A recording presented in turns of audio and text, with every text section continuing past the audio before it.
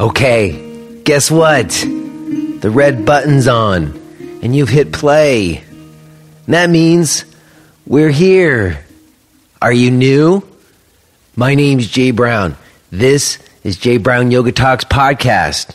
I'm glad you've chosen to listen. Hey, everybody else, thanks for coming back. How is everyone? Did you have an okay week? Woo, mine was long and challenging. Woo, tiring. Are you doing okay? Did you get through your week all right? I suppose if you're listening to this right when it comes out, we just got a new one starting, but man, you can really feel that fall a-rolling in, can't ya? I have a very exciting and educational talk for you today with Ian Baker. I'm going to tell you about that in just a bit. I also want to say a little something about this blog post that I wrote about unionizing yoga teachers.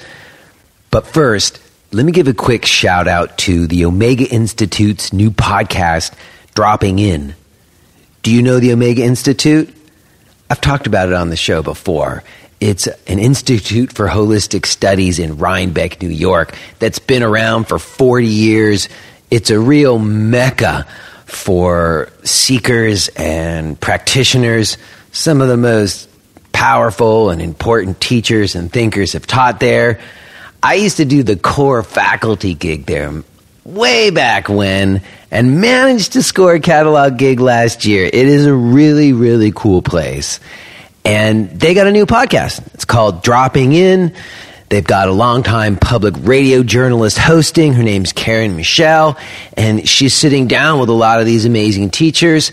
They're combining clips from their workshops along with these intimate interviews, and it's great stuff. It's inspirational. Their first season is featuring artists and climate change provocateurs, spiritual teachers, health experts, and more. It's the Omega Institute's new podcast, Dropping In. You can find it on Apple Podcasts or wherever you get your podcasts. Subscribe today. Now, I was saying I have this new blog post that I put out just a few days ago. It's called Corporate Power and Unionizing Teachers.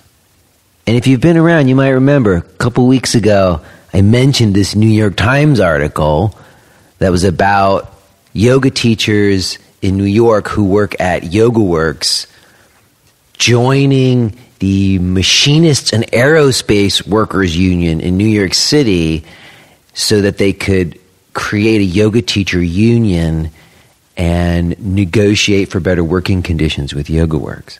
And it really caught a media buzz, New York Times, a whole bunch of other publications. Bernie Sanders tweets out about it. Elizabeth Warren, the politicians all jump on in support of the unions. And when I first saw the article, I was like, wow, I remember back in 2012, I remember having a conversation about wanting to start a yoga teacher union. I wrote this blog post called Yoga Students' Bill of Rights. I remember I had some really big ideas back many years ago. So to see it like in the New York Times, I was like, my first response was like, hell yeah, power to the yoga teachers, But almost in the same breath, another voice in my head came in and was like, wait a second. YogaWorks? What are we talking about? YogaWorks? YogaWorks just closed their Soho location. I think it was like within days of that article coming out. Soho was one of their premier locations in New York. And from what I know, like from the word on the street, and also if you look at like them on paper, YogaWorks doesn't seem to me to be doing all that well. They had this model of acquiring yoga centers, essentially. And they were just like acquiring more and more and more. But I have a feeling that has not proven to be a sustainable plan. And I remember when YogaWorks first showed up in New York City. I was teaching at like 5 or 6 different yoga centers. There was just so many of these little independent, single room, sole proprietor places that people had opened because the rents were still cheap enough that you didn't even need to make a lot of money to have them. And I was just teaching at all these different places, maybe 1 or 2 classes at each place. And I just remember YogaWorks came in and it immediately bought 4 centers and opened YogaWorks North, South, East, and West. Felt like an ominous sign, and it definitely proved to be so, but they just swooped in. And I remember I was on a sub list for one of the centers that got acquired, so I got a call from the new YogaWorks manager asking me to come in to be on their sub list for YogaWorks. And I went to the meeting, and I'll never forget it, but she handed me a W-9 form, which just had never happened to me as a yoga teacher in the years I'd been teaching up until that point. There was never any W-9 forms, and I really took note of it, and I filled out the W-9, and they did reach out to me to sub a bunch, and I just never did it. Because I just had a thing. It was a weird thing to me that I wouldn't know the person whose name was on my check. And it's funny, but when I had my yoga center in Brooklyn for 10 years, I hand wrote every paycheck. I never did any auto pay or any payment systems. I hand wrote every single check. So every dollar that a yoga teacher got paid was hand given to them through me, you know? And I just always had a thing about that. So in any case, I still know folks in New York, even though I left a couple years ago. And from what I hear, you know, people who YogaWorks Soho was their home, they're like, wow. And there was like no notice. So it just seems like the timing here where you're organizing to like see if you can get more from the management. Well, I mean, I support them in that effort. But the other main issue for me is really that when I saw some of the kind of comments on social media about it, it was sort of being touted like this is a way to change the industry.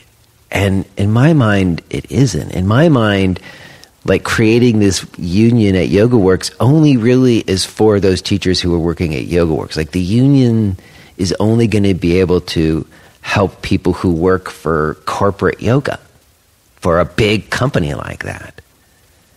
And frankly, to me, the scaling of yoga teaching that a company like YogaWorks exemplifies is the problem. It's the thing that has created the yoga teacher mills and has kind of sacrificed some of the soul of things. And again, I stand by the teachers at YogaWorks for wanting to unionize and have better conditions, but I also want to say, as a friend, maybe you don't need to work for YogaWorks. Maybe it would be good for YogaWorks to not survive. You know, like maybe it would be good for yoga teachers to explore other possibilities and not work for corporations, because even with the union, I don't see them doing right by us. And I really think that it's possible for us to create a more sustainable profession by having more direct relationships, more direct connections, and finding ways of mitigating the money rather than just being swayed by it. So there's a lot more to it. Go read the blog post. There's some interesting comments in the comment thread as well. You can check it out. It's on the website. I'd be curious to hear what you think at all. And, you know, the voice in me that questions whether or not we should give over self-agency to corporations is the same voice that leads me to the work of my guest today, Ian Baker. Ian has a new book out called Tibetan Yoga, Principles and Practices. He has many other works, and it was a great pleasure and an education to talk with him. I have heard this or that about Tibetan Buddhism or Tibetan Yoga or Tantric Buddhism, and it was really great to ask a few key questions I've always wanted to ask about this or that. And really, I learned a lot. Ian, as you will hear, has had a relationship, personal, direct relationship with the Dalai Lama, and he expressed how the Dalai Lama might be a more radical guy than we might come to think from the way he is presented in, the public eye, that if you actually get in a room with him, sometimes he might express more radical views than you'd think. Well, I get ahead of myself. Ian will tell us all about it, but really, there's so much here, and I'm very grateful to have had the chance to have the conversation, and I'm excited to be sharing it with you today. Before we get to it, let me say something to all of you who are running studios and using Mind Body Online. You know what I'm going to say, a lot of you. I'm going to suggest that you consider today's sponsor, KarmaSoft, as an alternative. Now, let me say something, because I got an email from a listener recently who was a little bit upset, felt that I was bashing Mind Body Online. And I really don't think that I am. I am in favor of KarmaSoft, and I am calling Mind Body Online out by name, which is why I think people get upset. But they have a kind of lock on the market. Most of you out there are using it, and I'm not suggesting that they don't do some things for some people, but it's certainly not right for everybody. And just like I am in favor of individuals maintaining their own agency and not giving over their agency to corporations or internet portals, apply much the same way, so I am also a big fan and supporter of KarmaSoft. I was using KarmaSoft at my center long before they ever sponsored the podcast. I know the owner, Rudy Senecal. He's been on the show. Go back and listen to the episode. You can hear all about it yourself. And I really do think it's a better way to go. Do yourself a favor. Go check it out. Go to karmasoftonline.com. All right, other than that, I got a couple of gigs coming up. Let me drop that. I'm going to be in Falls Church, Virginia at the Yogi Underground, October 5th and 6th. I'm going to be in Philadelphia, Pennsylvania at the Namaste Festival, October 26th. You can find those gigs and more, and all of my other stuff, including that blog post I was telling you about, at jbrownyoga.com. Okay. I think that's good. I am going to touch base with you on the other side, tell you about who's coming on next week. But for now, let's get to it. And, let me suggest that if you're not driving or at the gym, like you're at home, you might want to get like a piece of paper and a pencil for this one. Like, this is definitely one to take some notes on. Otherwise, you may have to go back and listen again. There's a lot of education here, my friends. So sit down, buckle in, and enjoy this conversation that I had with Ian Baker.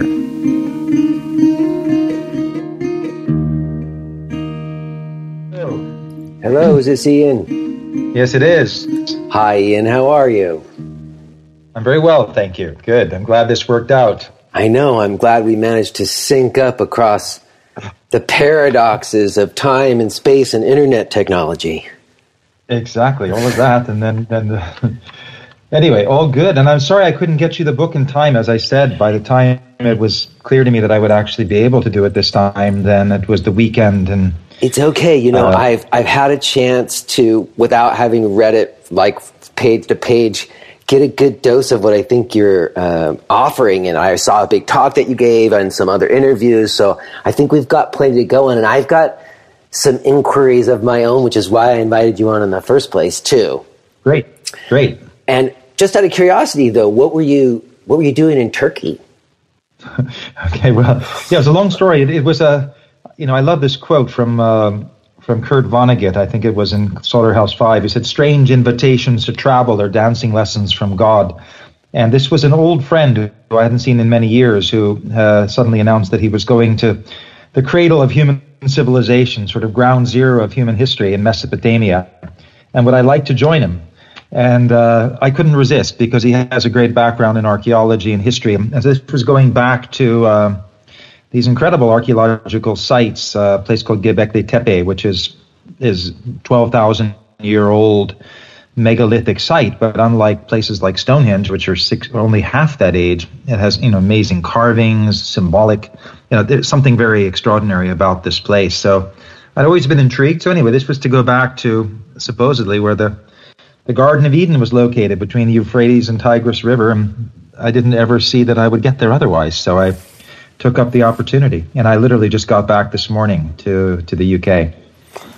Wow, I fancy you as like an Indiana Jones figure, my friend. Well, it felt a little bit like that on this trip particularly.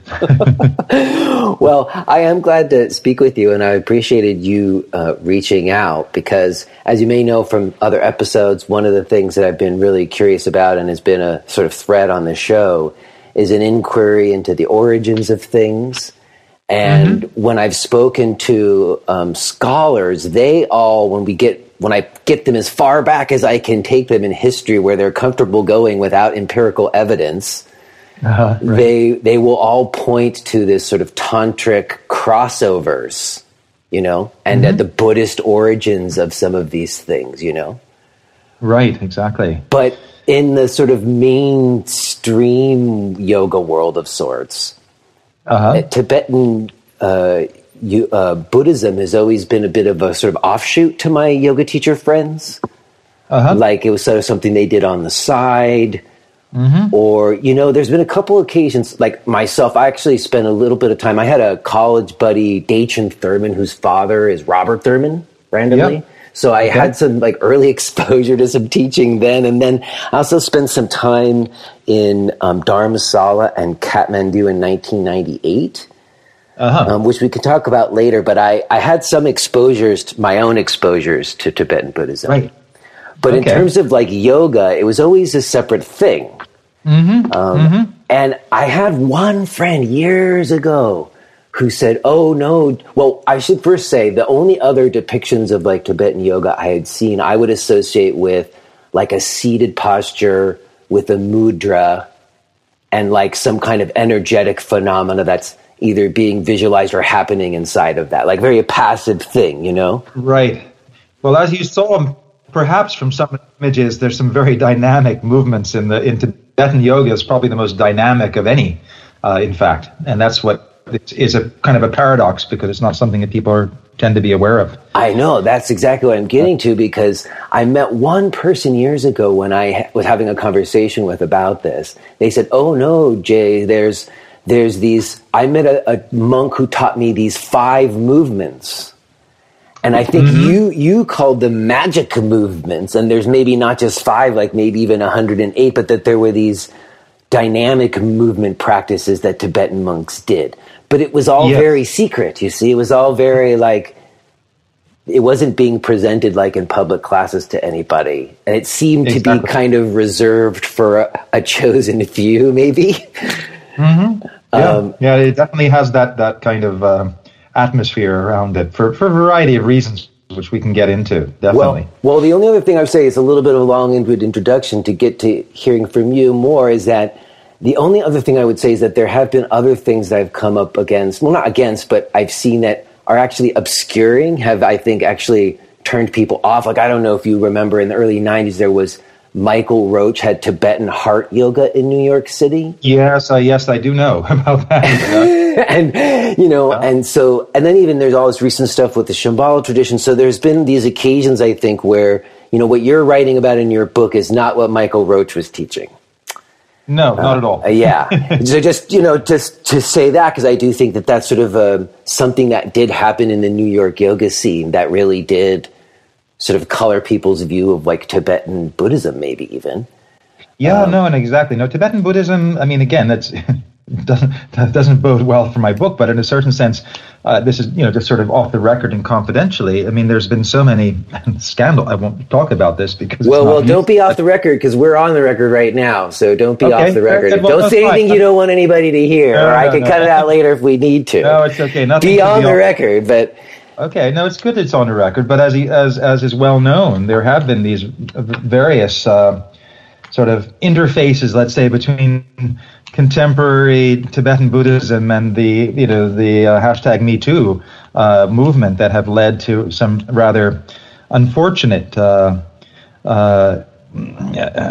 encounters and circumstances, and which have not been good, let's say, for the popular image of Tibetan Buddhism, even though it's obviously just a few cases, but they were very, very prominent ones. Yes, well, we'll get to some of that maybe later. First, what I wanted to get to really is that, from what I can tell, having not had a chance to read your full book, but just what I've been able to see of it, it does seem like maybe you got a little bit of a go-ahead from the big guy himself, Mr. Dalai Lama, to sort of open the kimono, so to speak, on some of these secrets.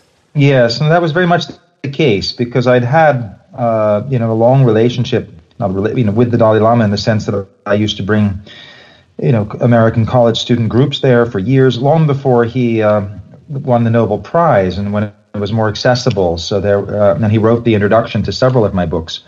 And I'm sorry to interrupt you, but when did you first meet him? I met him first. It would have been probably I don't remember exactly. Maybe 1986, I think, 1985. And what was the context? Like, how did you happen to bump into the Dalai Lama, or what were you doing there?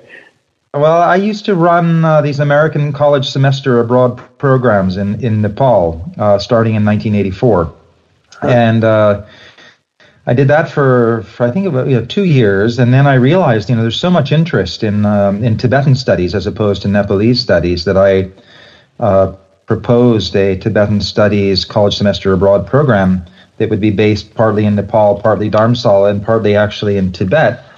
And in that context, I arranged for the first group to go to Dharamsala, where we had like an hour, or as it turned out, 2-hour audience with His Holiness the Dalai Lama. And then that program went so well that we ended up doing it twice a year. So I was going back for several years, twice a year, to Dharamsala, bringing these groups of students, which were, there'd usually be 10 or 12 students, so quite, close relation. But I always arranged so that I could have a private audience with His Holiness afterwards, after the students left. And so it developed into a very wonderful, for me, opportunity to have this close one-on-one connection with him, where I would ask about my own practices, et cetera, et cetera. And that also led, of course, then to his supporting the various book projects that I did and his writing introductions to them. So it was in that context of these university programs abroad that opportunity developed. I see. And so, at that time, though, you weren't necessarily revealing all the secrets like you are now. You were looking at those incredible murals. I saw you put these books about the incredible artworks and stuff. You have several different books that you were doing in the earlier times. That was one of the ones that really was a connection with the Dalai Lama, because that one called the Dalai Lama's Secret Temple, Tantric Wall Paintings from Tibet, which was based upon a series of mural paintings, as you probably saw, that were created in the end of the 1600s in a private meditation chapel that had been conceived by the 5th Dalai Lama, but only actually constructed during the time of the 6th Dalai Lama, right just before 1700. And the murals were almost like an illustrated guide to enlightenment, according to the most esoteric and, you could say, the fast track to enlightenment.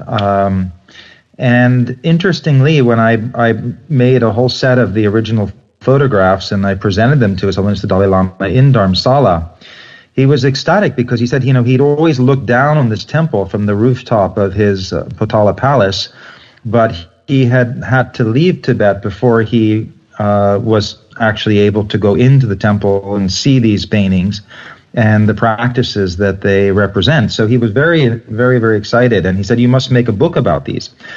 Now, that really surprised me, because I knew that originally these were considered very secretive practices, and I said, aren't they supposed to be secret? And then he sort of laughed at it, and he said, time of secrecy is over. Literally, that's a direct quote. And he said there were reasons, historically in Tibet, that these kinds of practices would be kind of kept hidden, partly in a monastic context, but also for other reasons. But he said that's no longer. And then he very jokingly he said, "Look at all these figures, in these murals. He said they look like you. They're hairy and they're bearded. they look more like Westerners."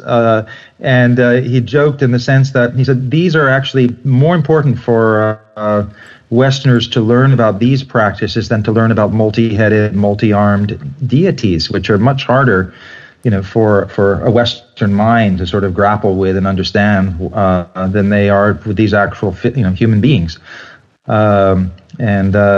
And so really he not just encouraged, but really pushed me to, and he immediately sent me off to one of his own teachers, Khamto Rinpoche, who was a specialist in the kind of practices that these were represented on the wall paintings. And so they were all very surprised because, of course, for them too, this was a hidden tradition.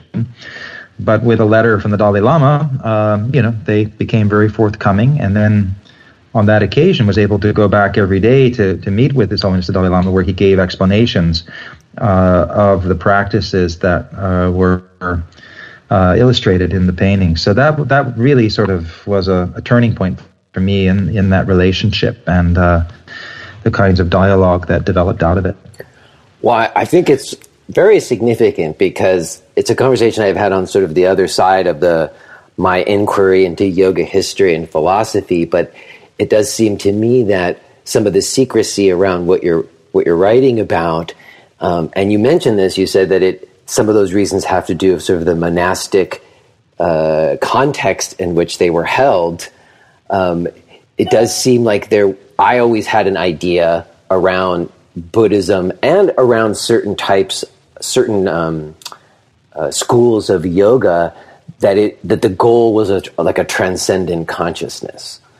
Mm-hmm. Right. And so you were sort of getting beyond and renouncing this world. And I heard you say that even this idea of the Four Noble Truths, it was actually the Four Noble Truths for those who've renounced life, right? Yes.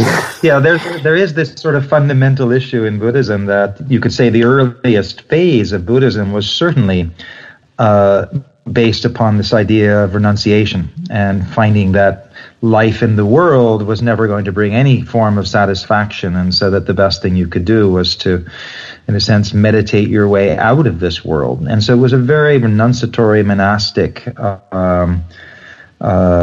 way of life that the Buddha himself, as far as we understand, because nothing, of course, of his teachings were written down even 200 years after his death. But from what we understand from the Pali Canon, it was very much about a rejection, quite literally, of of worldly life because of its inadequacies. And so, for me, it's only through the kind of evolution, if you will, of Buddhism as a philosophy that the tradition becomes more interesting. So if we have the Four Noble Truths for the renunciates being the foundational teaching, those Four Noble Truths are essentially reversed by the time you get to the last phase of Indian Buddhism, which was the Vajrayana, the Diamond Path, or the Tantric Buddhist path, where essentially life is pointed out as being a state of rather than dukkha, in other words, suffering, it's sukha, it's bliss, but we fall from that awareness because of all of the ways we get caught up in our mind streams of thoughts, emotions, distractions, etc., the five mind poisons, as they're called. But those same qualities can be transformed, and their wisdom aspects, as it's referred to, can be brought out. So it's really this last phase, if you will, that I find interesting, in which the Tibetans then inherited, from the 8th to the 12th century, after which Buddhism essentially disappeared in India. But the Tibetans, of course, took it, preserved it, developed it in different ways. Well, let me ask you, when does this thread that you're pointing to, where it's not about renouncing life, the white robed path, yes, as you sometimes call, right? When does that first start? Like, if it started out as a transcendental thing, and then there's this other stuff comes in, why does that happen, and when does that happen? Do we know? Yes. Well, first of all, Buddhism began to change right from, let's say, the 1st, 2nd century AD with the introduction of the Mahayana teachings, the so-called greater vehicle of Buddhism, which were in some ways actually not inspired by, but influenced by Greek traditions, literally. And even the structure of certain Buddhist sutras has a kind of dialectical format that we actually see in certain in the Greeks. And of course, we know that Alexander the Great, 3rd century BC, was traveled through this region, was exposed to Buddhism. And we actually know that the first images of the Buddha were actually depicted by Greek artisans, showing the Buddha standing on a pedestal, much like a Greek philosopher would have been shown, with hand gestures that were directly equivalent to those that we see in Greek theater. So there was this strange way in which Western artistic traditions influenced the iconography of early Buddhism. But more than that, they influenced the way the tradition began to evolve. So if we look at this, one of the great turning points in Buddhism in this 1st, 2nd century AD with the Mahayana was this introduction of the so-called Bodhisattva vow. So rather than actually, when we look at the earliest phase of Buddhism, you would meditate to such a degree that you would never be reborn again, and you would you would exit the cycle of old age, sickness, and death and rebirth. You would meditate yourself beyond it all, right? Well, that's the idea, is that you won't come back. You basically, there's that wonderful cartoon, I think, in the New Yorker years ago, where you had a bunch of monks standing at a street corner with placard signs saying, "Just say no to reincarnation." And I thought, in a very playful way, it was actually very apt, because that is the idea, is to get off this wheel. But when you take the Bodhisattva vow in the Mahayana tradition, which introduced other sort of key philosophical points like shunyata, like emptiness, you make a vow that you will remain in this cycle of life and death and rebirth until all of samsara has been sort of brought into a state of emancipation, freedom, and enlightenment. So the whole very foundational idea of meditating your way out of the cycle, you reversed it already. From the 2nd century AD with the Bodhisattva vow of someone who defers their enlightenment in order through compassion to work for the benefit of all beings without, privileging their own self-interest. So that started then, and then it was around the 6th century, several centuries later, that transformed in turn into this last phase. There were so-called 3 turnings of the wheel of the Dharma. The last phase being the Vajrayana, so from the Mahayana, the greater vehicle, to the so-called diamond vehicle, or the lightning vehicle, the fast track, if you will, that was essentially Tantric Buddhism. And Tantric Buddhism, as I sort of inferred, took this idea of the Four Noble Truths and sort of turned it on its head by saying that life is fundamentally a state of bliss and emptiness, but because of our ways in which we get caught up in our thoughts and emotions and negative track, if you will, we lose sight of our own original Buddha nature, which is enlightened and which is free. And this was a very different kind of teaching than what we associate with what was retrospectively called the Hinayana, the lesser vehicle, or the Theravada, the way of the elders. So from the 6th century in India, this kind of tantric infusion into Buddhism began to transform how Buddhism could be approached outside of monastic context, non-celibate context, all the kind of ways in which we tend to think of as the colorful, more freewheeling existence exemplified by some of these tantric Buddhist masters of from the 8th to the 12th century. But it was in the 8th century in particular when this form of tantric Buddhism crossed the Himalayas from India to Tibet, mostly associated with Padmasambhava, who the lotus-born master, who's often referred to as the second Buddha. And in that context, he established 2 lineages in Tibet: the so-called white-robed Nakpa lineage, focused on who followed the Buddhist tantras, the scriptures of the Buddhist tantras, and the red-robed, who followed the Buddhist sutras, which were still based on the Mahayana view of the Bodhisattva, but which did not, in a certain sense, represent any kind of conflict with monastic life. So this very clear distinction between the red and the white lineages was established in Tibet in the 8th century. But what we've always seen historically is much more the red robe monastic tradition, because of course that's what has come down to us through the monasteries, through the ritual, through figures like the Dalai Lama, all of whom are representing that more sutric, the Sutriana approach. Well, I would say that was my association. Like I mentioned, in 1998, I did take this trip to India, and when we first got there, actually, we arrived in Delhi, and we were quite traumatized because people weren't very friendly to us, and we were like, "Oh my God, what do we get ourselves into?" And my friend who I was traveling with was a student of Buddhism, and he said, "Let's go to Dharmasala. The Buddhists will show us compassion." So we as soon as we could, we got on a bus and headed that way. We stopped in Manali for one day, which was a real trip. But we went to Dharmasala, and I just remember we spent a couple weeks there. And I had occasion to sort of hang out with these young monks who were wanting to practice their English with me and stuff. Right. And I kind of got this glimpse into monastic orders that I had a very romanticized idea. And so to talk to these young boys who were kind of waiting to a certain age where they get to decide whether or not they're going to stay, and a lot of clearly of them were going to leave. Yep. But their parents had put them into it for education reasons and lots of other things.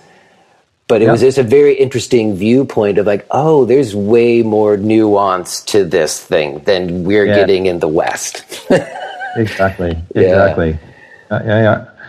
So, no, good that you had that exposure. What I would also say is I spent some time in Nepal, and I spent time with what he referred to himself as a Lama family. He referred to himself as Mata Lama, and he took me into the foothills of the Himalayas to what he called Hilambu village, that was a very different. I remember they were one night they were drinking alcohol, they were drinking Chang.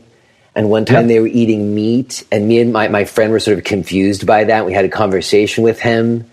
And it seemed like that was more of this maybe white-robed idea where they were kind of just grassroots on the down low or something.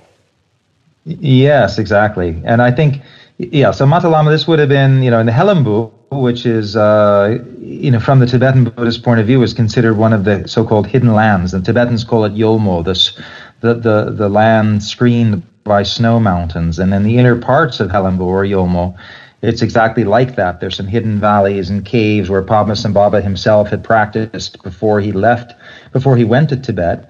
And it left this very rich tradition, as you say, a sort of Lama tradition, which is very much as you're describing. It belongs to what's called the Nyingma order of Tibetan Buddhism, which was the old order, as it literally means, that was founded by Padmasambhava in the 8th century, and it was originally a non-monastic tradition based upon sometimes intensive meditation retreats in caves, but otherwise it's a path of integration and transformation as opposed to renunciation of life. So you would definitely see there, exactly as you did, a tradition of mindful, you could say, consumption of intoxicants or alcohol and things that, in other contexts would be considered, from a monastic point of view, sort of to be straying from the path. But in this more yogic orientation that Padmasambhava represents, it's really about sort of mastering experience rather than rejecting it.